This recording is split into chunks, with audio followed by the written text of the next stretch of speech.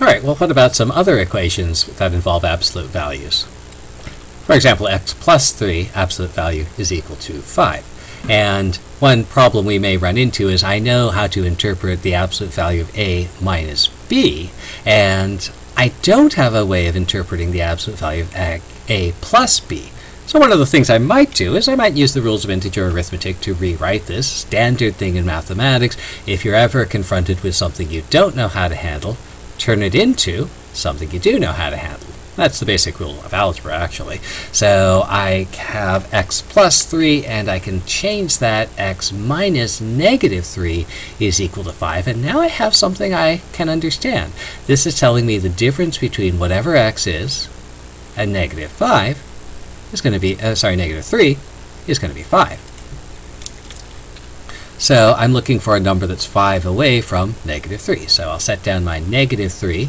And it's possible that x is 5 more than 3, negative 3, which tells me that x has to be 2. The other possibility is that x is 5 less than 3, and that tells me that x has to be negative 8. And so there are my two solutions.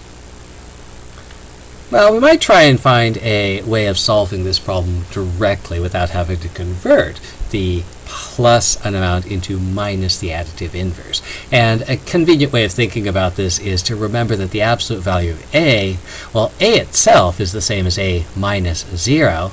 So the absolute value of a is the difference between a and 0, wherever a is and the origin. So let's think about that. So this x plus 3 absolute value equal to 5. Well, the idea is I have x. I know how to interpret x plus 3, so I'm going to add 3 to get someplace.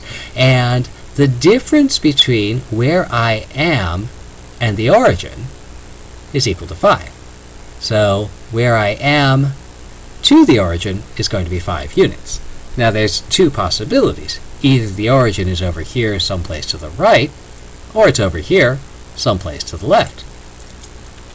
Well, let's take those two possibilities one at a time. If the origin is off to the right, then someplace up here it's the origin, and then x is way back here someplace. And how do I get there? Well, that's back 5, back 3 more, so that tells me that x is located at negative 8.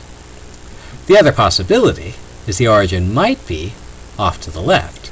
So again, x plus 3, the origin is 5 units away, but this time it's 5 units back this way.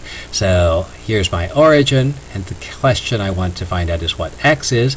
And what I know is that this distance is 5, this distance is 3. That means this leftover distance here has to be 2, and so I know that x is equal to 2. And so I get my two solutions, x equals negative 8, and x equals 2.